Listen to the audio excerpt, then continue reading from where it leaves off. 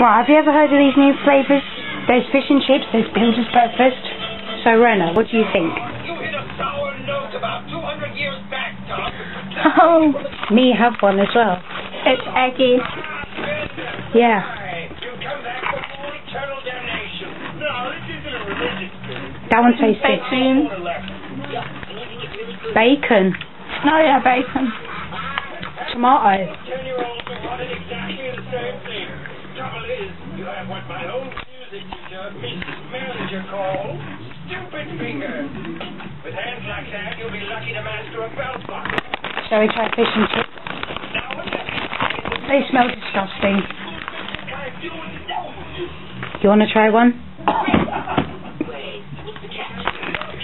Come on, I want to try one. Right.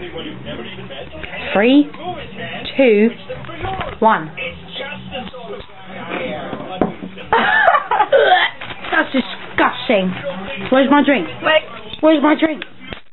I need that bad. Go on.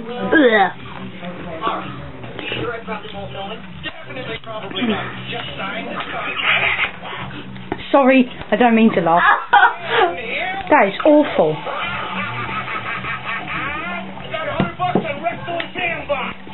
I'm not eating that one. I can still taste it. I feel sick. Eat the Builder's breakfast, love. Eat the Builder's breakfast. And there's other flavours. Onion bharjee, chilli and chocolate. Shall we try chilli and chocolate?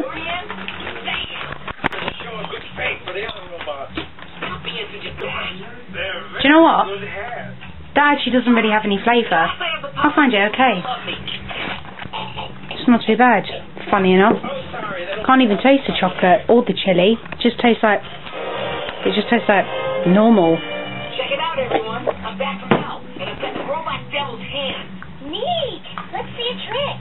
Alrighty. There's the chocolate and the chili.